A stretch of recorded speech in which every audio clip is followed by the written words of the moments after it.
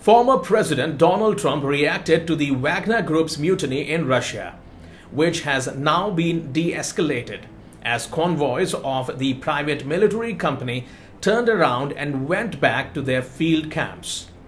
A big mess in Russia, but be careful what you wish for. Next, in maybe far worse, besides, Trump added that China and Russia, until Biden came along, have always been natural enemies, with China wanting large portions of largely unpopulated Russian land to have for their much larger population. This is China's heretofore unthinkable opportunity, much bigger than Taiwan, which to President Xi can wait. Biden will do about Russia whatever President Xi of China wants him to do. Remember, Hunter and Joe illegally took large amounts of money from both countries. But China right now is the bigger threat, he said.